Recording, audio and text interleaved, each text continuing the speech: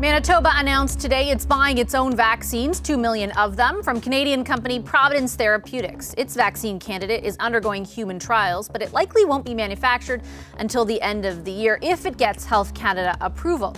Here's where the federal government's vaccine delivery stands. So far, 1.4 million vaccines have been delivered to Canada. Over the next few weeks, this is what we're expecting from Pfizer and Moderna. If you total it all up, it brings us to 3.3 million doses. The companies have not yet indicated how many doses they'll send in the last 2 weeks of March, but they would have to send about 2.7 million doses to meet the promised 6 million target set out by the feds. For more on this, I'm joined now by Manitoba's Premier Brian Pallister. Hi, Premier Pallister. Good to see you as always. Thanks for making the time. You bet, Vashi.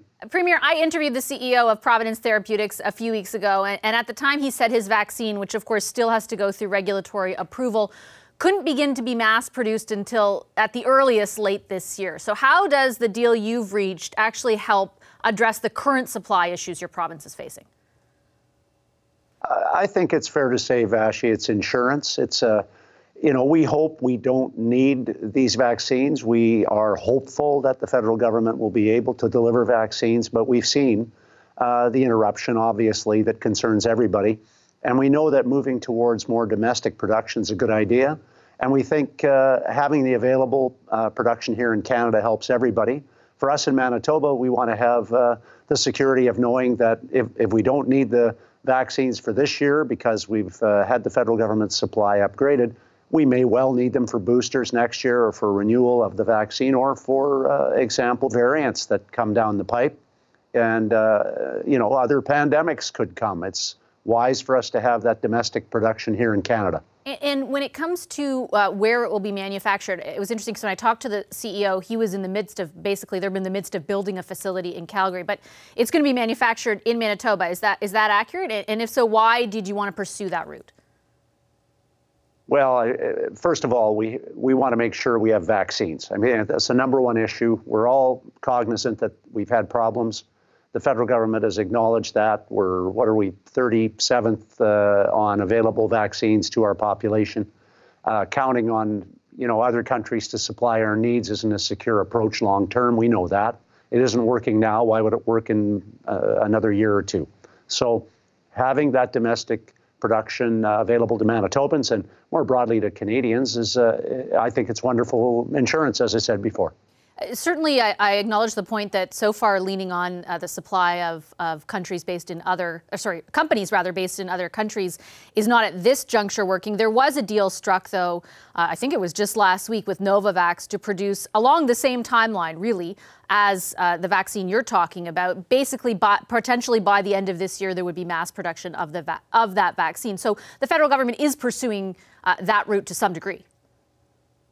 Yeah, sure, and applause for that. I think there's nothing wrong with provincial governments reaching out and looking for other options. This is who delivers health care. And after all, although the federal government has taken on the role of buying it for now, the approach of all the provincial governments cooperatively or individually looking to secure supply is a good thing. It's a good thing for Canadians to have more vaccine sooner rather than less vaccine than we have right now. If the vaccine doesn't end up getting approval, what is the scope of the investment that your government stands to lose? Sure. Well, obviously, we're it's about a $50 million investment. The contract we will release, but it's not finalized at this moment. 20% down, 40 on approval, 40 on product delivery. But beyond that, we believe that this is a company that can produce. It has a record of producing quality product. It's one of only two in Canada that does the whole RNA technology. I won't pretend to understand, but I do understand that we will be able to secure vaccines from this company when they are approved by Ottawa, and we hope they speed up the approval process subject to the obvious requirements that Moderna, Pfizer, other companies have had to comply with. Because we believe this is good news for Manitobans, and we think in the longer term, it's good news for Canadians as well. Okay, Premier, before I let you go, I do want to ask you about rapid tests as well. And I heard you get a question based on our report last night at your press conference around why Manitoba has used, according to the information we got from your own public health officials, about 1.49% of the tests it's received. And I heard you talk about a lack of reliability. And I just want to challenge you on that point, because I look back at some of the things your ministers have said around the procurement of those tests. For example, in October, your Central Services Minister was frustrated that Ottawa had blocked sales of the Abbott ID Now tests. In November, I think it was, your then health minister was calling for Manitoba to be a priority to receive more tests because only 4,000 at that point had been received. So is it really a problem of reliability, or has your government just not been able to scale up the use of them adequately?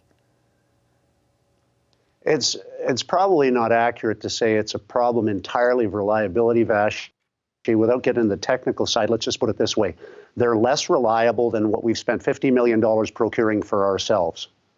We've procured other testing devices that are more reliable, more able to be used in a variety of workplaces.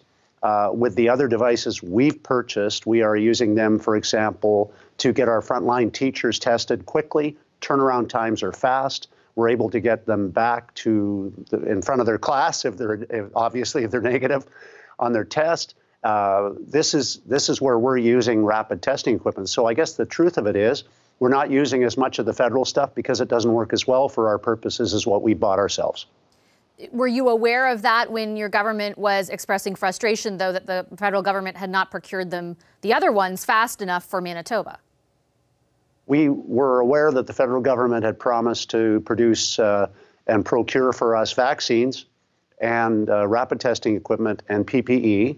We knew from months ago that the PPE wasn't forthcoming, and we went to other avenues to secure PPE, and most of them in Manitoba from small businesses here successfully.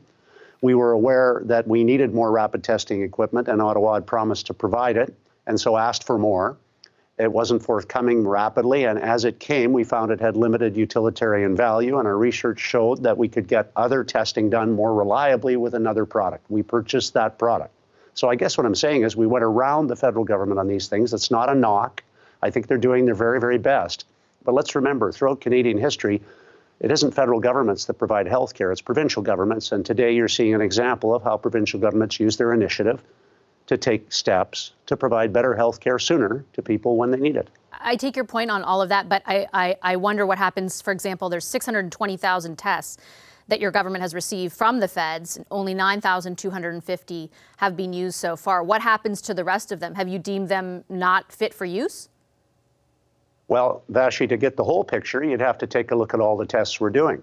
And I'm told one of the leading provinces in doing rapid testing, and it's those machines you're referring to don't need to be used because we spent $50 million buying others that we think work better. And we're using those because they're more reliable, because they give a faster turnaround time to us. And so they are enabling us to be able to get our people in Manitoba tested faster, more reliably, and we're able to get the results back to them in a manner that gives them the security that they can return to work more quickly. I use the educators as an example, but it's frontline worker use as well. So the story has two sides to it. Yeah, we're not using as much of the federal product because we're using more of the product we bought, and the one we bought, we feel, works better for Manitobans. And just before I let you go, on that point, though, just so that I'm clear, because many of the medical experts I've interviewed about, in particular the Abbott ID tests, of which your province has received the highest portion of all the various tests sent by the federal government, have talked about it's not reliable, let's say, as the gold standard PCR type of test, but it is very valuable when it comes to screening, that its use can be scaled up. There are opportunities in many congregate settings. I take your point that you've procured your own that you feel is reliable, but I just want to be clear, are you saying that there's going to be no effort to ramp up the use of those other tests by the federal government? You don't need to use them. You don't want to use them. What happens to them? They've got some value. So did the Ford Pinto, but it didn't mean everybody bought it. You know, I mean, we bought better equipment. We're using better, more reliable equipment that's useful in more venues, more effectively, with better turnaround time. That's not suggesting the Abbott ID is useless. It does have uses, as you mentioned, congregate, broad-based setting test possibilities, and we are using some of the equipment for that right now. But the story in isolation, ignoring the reality of the other steps we've taken, isn't really an accurate story or an accurate portrayal of the efforts we're taking in our province to get rapid testing out to people where they can get tested and where they can determine if they're able to get back to their students or nursing or whatever the case might be. So I'm giving you the overview. Our medical experts can tell you more about the rationale and are spending $50 million more to get the birdsong, we call it here, but the testing device that we feel has more utilitarian value for us. But most certainly it is being utilized and being utilized very fully. And we hope to continue to get even more machines out there so that more of our folks that want to get back to work with the full knowledge they're safe in doing so can do that. That's the purpose of rapid testing for us, and that's what we're using the machines we have for. Okay, Premier, I'll leave it there. Thank you for your time as always. Appreciate it. You bet. Nice to talk to you, Vashi. You too. Hi, I'm Vashi Capellos, host of Power in Politics. See more of our show by subscribing to the CBC News channel or click the link for another video.